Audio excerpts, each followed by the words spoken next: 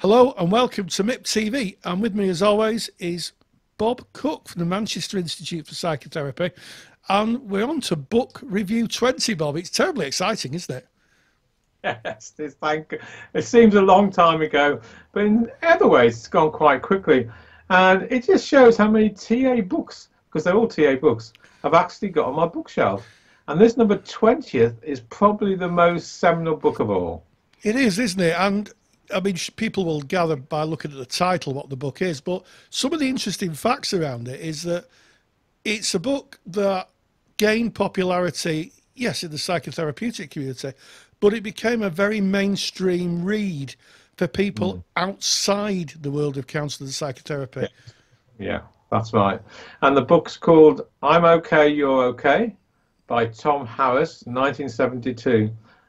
He was a disciple of the original author of Transaction Analysis, which was, of course, Eric Berne, who wrote the first book in 1961. And this sort of popular book came along 11 years later, and a very accessible paperback with a wonderful title, I think. I'm okay, you're okay, very positive, and one of the most healthy of existential life positions. But I think what really set it apart was the accessibility of the language, which really meant people, could understand that model very easily. Yes, and when I read it, and I read it a long time before I was involved in the world of counselling and psychotherapy, it made so much sense.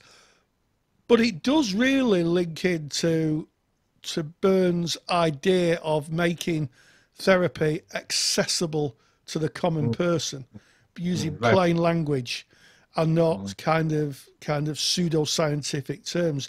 So it is in that tradition of Berne's philosophy, really, isn't it? Absolutely.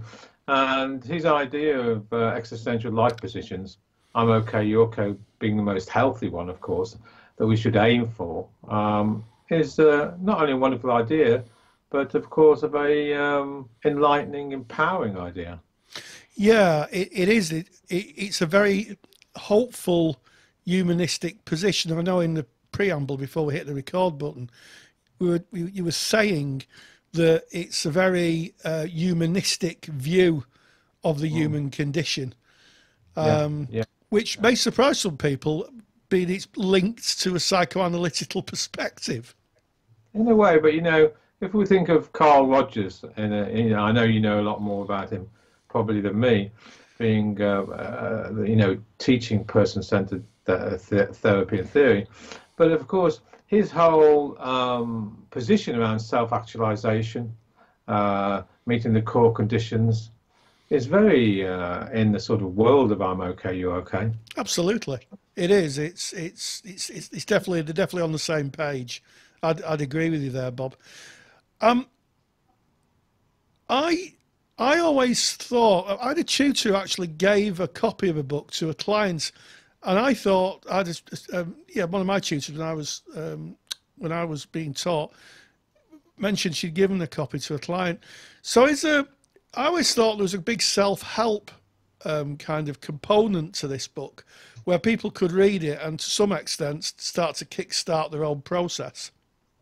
Yeah, and it goes through the basic theories of transaction analysis, ego state, games, rackets, and script in a very practical way, but also brings a philosophical touch to transaction analysis. As I said, visiting the existential positions, the most healthy, I'm okay, you're okay. Then you've got I'm okay, you're not okay, which is more of the paranoid position. Then I'm not okay, you're okay, which is more of the withdrawn position. And then, of course, the most futile position of all, which is I'm not okay, you're not okay. And we visit all those positions, I think, generally, very much through the week or through the day or how we structure time. But the most healthy position, of course, to aim for is I'm okay, you're okay, which is the title of that book. Absolutely, and I always thought it was a super way of teaching on a very basic level attachment theory. I'm okay, you're okay is a healthy attachment. I'm okay, you're not okay is avoidant, dismissive. You're okay, I'm not okay is ambivalent, and of course, I'm not okay, you're not okay is disorganized attachment, the Yeah. work of Yeah. Mearns and Solomon.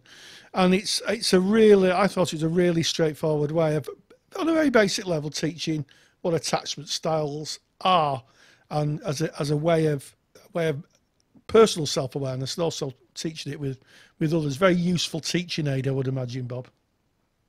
Very much so, and it's a very, again, I'm going on about this point, but I think it is the hallmark of this book.